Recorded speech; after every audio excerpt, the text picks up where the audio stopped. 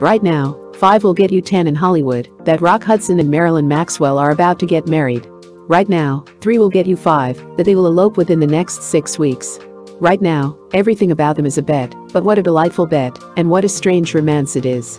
To understand the relationship, what they mean to each other, and why they keep everything so secret, a little background is necessary. It's background that makes for fascinating reading. Late in November of 1960, Marilyn Maxwell, a beautiful girl with a figure that makes all men yearn, went into court and got her 3rd divorce. She felt pretty low. Nobody likes to be a 3-time loser, particularly at love. And this marriage had been distinguished from Marilyn's other marriages by the fact that she had borne a child, a handsome little boy named Paul. He was 4 years old that November. Marilyn was quiet, but fail in winter. But by nature she's a gay, happy person. She always has been, even way back when she was 3, the year she started her career as a child ballet dancer. She loves to sing, even if she sings for a living. She loves to dance, which she does superbly. She loves to talk and eat and clown around. She positively has a compulsion not to take herself seriously. And when it comes to laughing at the other fellow's jokes, she is practically a genius. She laughs and means every giggle of it. However, in November of 1960, divorced and alone, with little Paul to support, she couldn't think of a single thing to laugh about. Her fame, which had once been so brilliant, had faded. In 1942 she had been proclaimed the big new star of tomorrow. Now her career was nearly non-existent. She needed work. She needed clothes. But most of all, she needed something to live for, a new love, a new romance. And just when she had reached her lowest ebb, the telephone rang. "Hi, Marilyn," the voice said, "this is Rock Hudson." 11 years had passed since she and Rock had met. Circumstances were different then, a great deal different. In those days Marilyn, all torso and tinsel, was working with Bing Crosby on radio, entertaining at military bases with Bob Hope, making records and rushing from picture to picture as fast as her beautiful legs would carry her. She was a big star then, and Rock was just a handsome nobody. They met quite casually one day at MGM, and Rock liked her at first sight. But then all men liked Marilyn at first sight. She was the sort of sight a man dreams about, with her flawless figure, her golden hair and her laughing face. Rock never has been a fast man with a buck, and he wasn't then either. In fact, in 1949 his dollars were few and far between. But he made a date with Marilyn anyway, and spent a small fortune. They had a wonderful time, but nothing came of it. Marilyn was not only very busy being a big star, she was also in love. The other man's name was Andy McIntyre, a Hollywood restaurateur, and Marilyn married him the second day of 1950.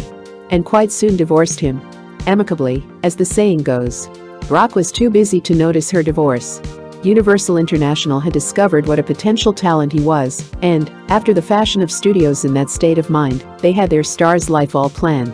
They cast him in pictures that demanded long work days. They gave him diction lessons, acting lessons, dancing lessons and anything else they could think of to improve him. It worked, they made him a star, but they took up his every waking minute doing it.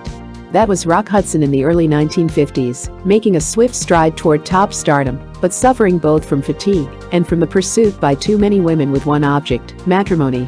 Until that day, the day he walked into his agent's office and saw his agent's secretary, Phyllis Gates. Why Rock fell in love with Phyllis Gates, and not some 50 other beauties with whom he was linked in the headlines, is a puzzle that still remains unsolved. Certainly, no one in Hollywood could give you the answer, and today Rock probably couldn't give you the answer himself. And perhaps Marilyn Maxwell couldn't tell you why she fell in love with a writer named Jerry Davis at just about that same time. Rock married Phyllis Gates and Marilyn married Jerry Davis. Rock's marriage lasted a little more than 2 years. Technically, though he wanted out of it long before he went into the divorce court. Marilyn, probably because of her baby, stuck hers out longer, almost 6 years to the day. Neither of those divorces was amicable, not remotely. And so it was that reading in the papers about Marilyn's divorce, Rock recalled how hurt he had been at the time of his and Phyllis's split up. He called Marilyn to tell her how sorry he was. He tried to cheer her and ended by asking her to dinner. She quickly accepted.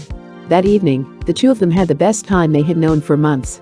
Being a sensitive human being, Rock had been reluctant to admit, even to himself, that almost none of his friends had liked Phyllis.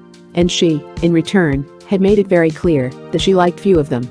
At his studio, she had made it plain as a pikestaff that she could get along without most of his business associates. And at home, she made it clear that she wanted to live much more luxuriously than they did. But Rock was a man of simple, quiet tastes. He still is. He will never belong to the clan, you can be sure. He will never live with the high style of Tony and Janet Curtis, or with the international flavor of Kirk and Ann Douglas, or with the opulent simplicity of President and Mrs. Kennedy. He likes to listen to records. He likes to swim. He likes to sail his boat. And by deliberate choice, he associates with quiet, simple people. Right now, for example, he lives in the California beach town of Newport. Newport is so small that the houses are expensive there, but they couldn't be simpler. Rox has a tiny patio behind a high wall that hides it from the street. The living room is minute, so are the 2 bedrooms. And how, with his height, he gets into the kitchen is anybody's guess. He does, though, because he likes to cook. He mingles with the townspeople, of whom he has become very fond, and they obviously have become very fond of him. About the only Hollywood people he sees much of are Claire Trevor, who is practically retired, and her husband, Milton Bren, who's an agent. So, on the evening of his first post-divorce date with Marilyn, he was delighted that she was wearing her glasses and openly admitting that she couldn't see her hand before her face without them.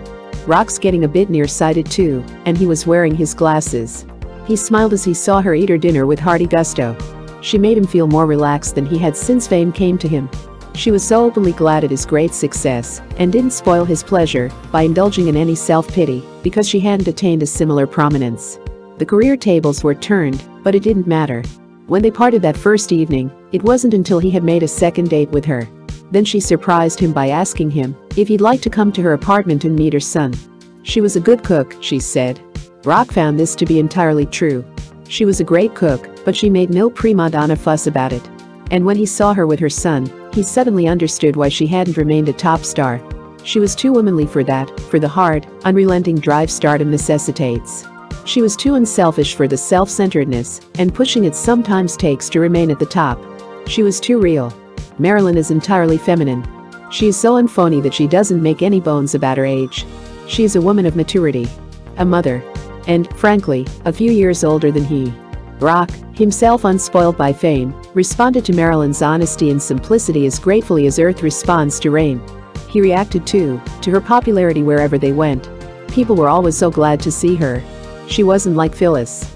And another factor which neither of them particularly mentioned helped the romance to develop, the very fact that Marilyn was not free to marry. The pressure was off, at least in the beginning of their romance. They did not discuss their future plans. They simply and thoroughly enjoyed being with one another.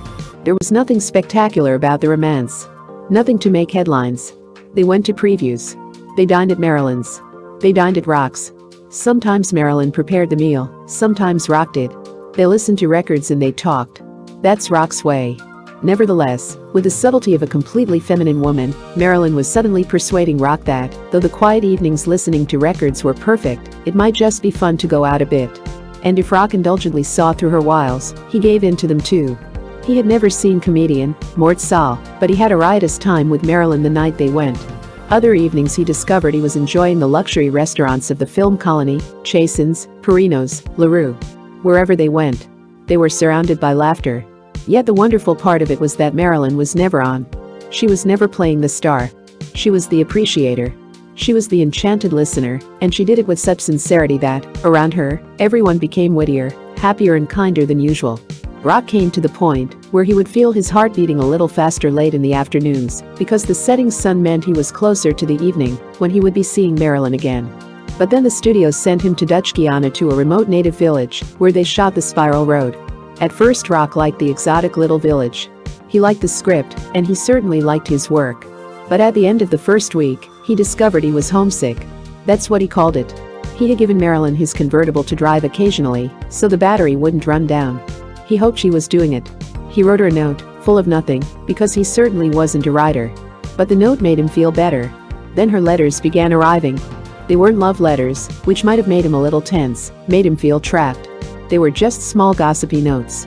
He laughed over them and recalled with longing the laughter that they had shared on their dates.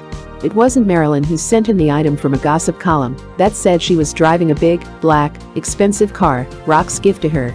That made him angry for a moment, and then he began to laugh. It was his own car the paper was talking about, and it only proved that Marilyn was doing what he'd asked her to do, keep the battery up.